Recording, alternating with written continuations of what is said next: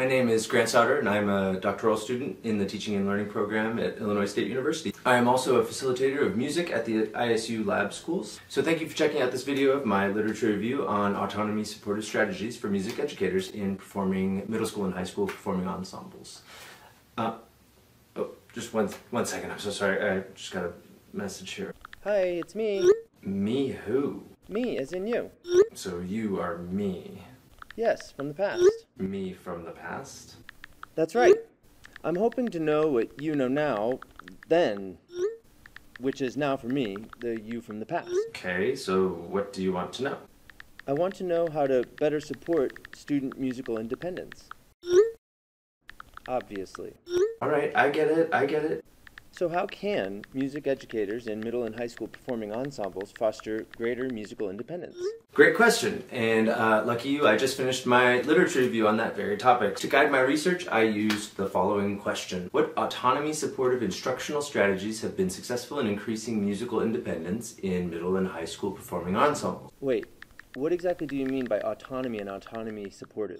That's a good question. For teachers, autonomy might conjure up images like a free-for-all or a very permissive classroom environment. But according to self-determination theory, autonomy, along with relatedness and competence, is a critical piece of psychological well-being and optimal functioning. It's having a sense of self derived through agency, choice, and the belief that one has ownership of their behavior. Autonomy-supportive is just kind of a fancy way to mean teaching in a manner that fosters independence in students. So what strategies did music teachers employ to increase student musical independence?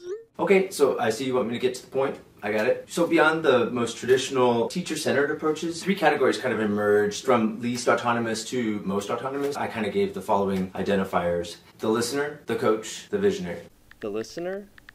Aren't all musicians good listeners?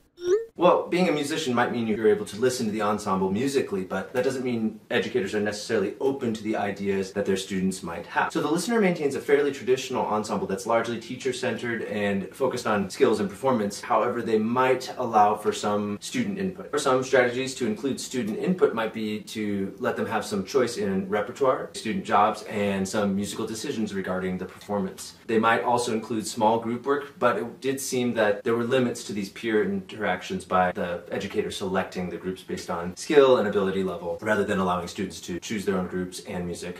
The listener sounds like they might be a nice director to play under. But what's the difference between the listener and the other categories? Good question, and I'm glad you used the word director. Although the previous strategies were used by most autonomy-supportive instructors, the listener's methods of centering the students pretty much stopped there. As strategies moved from low autonomy support, the listener, to higher autonomy support, the coach or the visionary, Widener suggests that leaders of ensembles reframe their role from director as conductor, the person who serves as the primary decision maker, to director as educator. Director as educator reinforces student growth with elements found in non-music class, such as differentiation, scaffolding, explicit instruction, mini lessons and application or practice time, critical thinking, and decision making. Cremata suggests a third option for reframing their role. This is the director as facilitator. Rooted in constructivist practices and leveraging the power of social interaction in learning, a facilitator guides students to build their own understanding. Okay, I'm starting to get it. So what's the next category? Right. The second category is the coach. The coach also leads a largely traditional ensemble, but by adopting the identity of director as educator and centering students in instructional decisions, the coach targets learning goals that can be transferred to other musical settings and also supports the development of broader transferable skills. Shai and Alsop refer to this approach as independence within. Students gain independence from participating within the rules and structures of a specific tradition, such as band, orchestra, or choir. Within? So does independence within mean learning to figure out how to practice and improve their parts? So that's part of it. In fact, there was a large focus in the literature on students' effectiveness with error detection and solution finding. This research showed that students were limited in strategies and that they could identify error in pure performances, but often struggled to offer solution.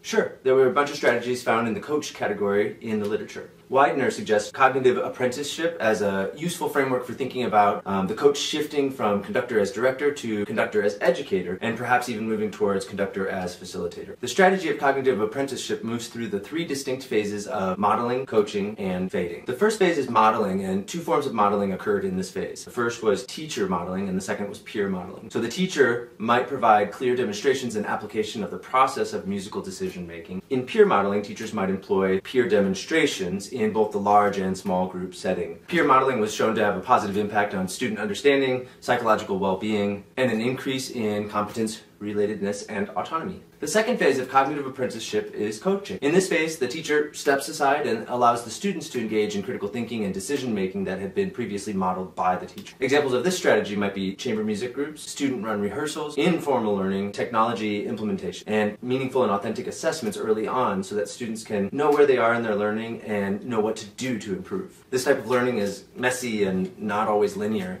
Examples of environmental strategies might be de-emphasizing concerts and instead focusing on the experiences leading up to the concert, providing opportunities for social connections and rapport building, and developing the skills necessary for music making, preparation, working with others, and the importance of individual contributions to the larger group. Examples of teacher-moderated instruction would be allowing students time to solve musical problems on their own, using vague questioning to encourage critical thinking, opportunities for musical decision making, and shifting the focus away from talent and instead providing feedback related to persistence and effort. Wow, great stuff to think about there. But you said there was a third phase to cognitive apprenticeship? That's right. The third and perhaps most difficult of the phases is fading. Fading positions the teacher as an observer and a resource for students. And examples of fading might be students running chamber music groups, students planning, organizing, and running sectionals, students composing and conducting their own pieces without teacher intervention. In this phase, students are responsible for problem solving, decision making, and managing peer interactions with minimal support. So cool. This is exactly the type of thing I hope to get better at. I love seeing students have those aha moments. Sometimes I think I get in the way before those moments can happen. Exactly. I think this is something many music teachers dream about, but it can be really scary, especially when there aren't a whole lot of examples of this style of teaching out there. Exactly. But wait, you said there was a third category? The visionary? What could be more autonomy supportive than the fading phase of the coach?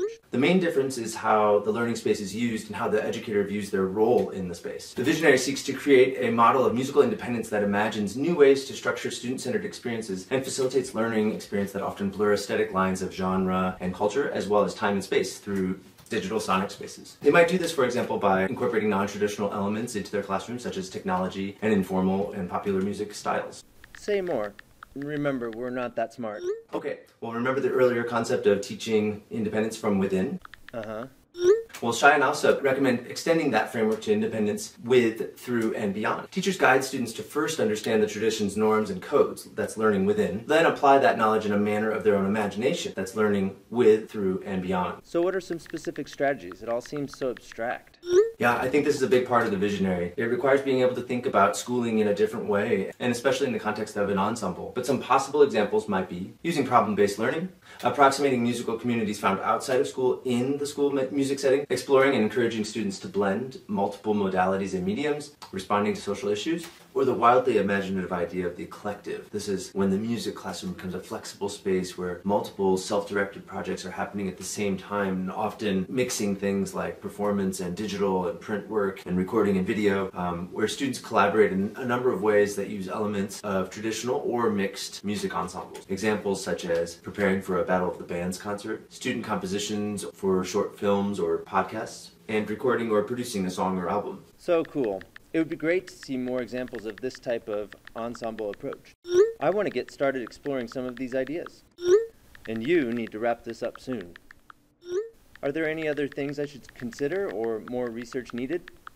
Fair point. Educators have to be careful not to produce environments where unclear expectations and norms may cause harm to students' relationships or fracture trust within the ensemble. Music educators also need to consider the structural and institutional factors that may impede independence. Classrooms exist within larger school environments, and those exist again within larger cultural environments, and often ignore the more structural and cultural influences of power. Also, traditional music programs can play a role in social reproduction. These things can limit who might choose to enroll in classes, and thus miss out on the diversity of skill and culture and perspective, and may completely ignore that students are engaged in musical practices outside of school. Another related area of consideration would be culturally relevant practices. Are you done yet? Yes, I'm done. Well, me from the past, it was great talking to you, and good luck, and keep me posted on how it goes.